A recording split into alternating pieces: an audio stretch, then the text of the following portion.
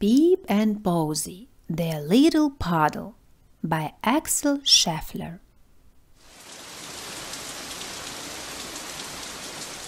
Pip came to play at Posy's house.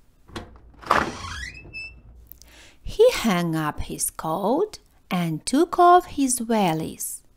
"What shall we play?" said Posy. First, they decided to take their babies for a walk. Next, they built a big train track and a town.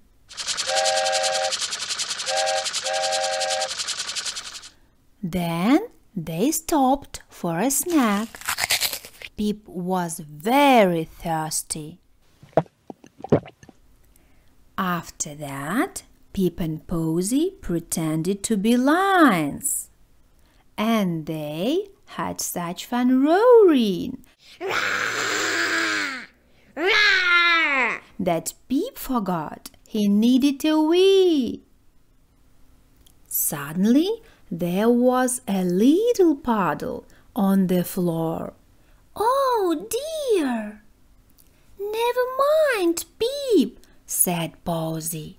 "Everyone has accidents sometimes." Posy gave Pip some of her clothes to wear.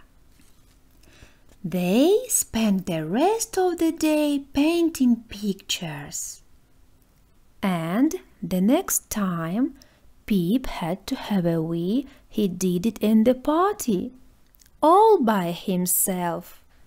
Then it was time for a bath with lots of bubbles.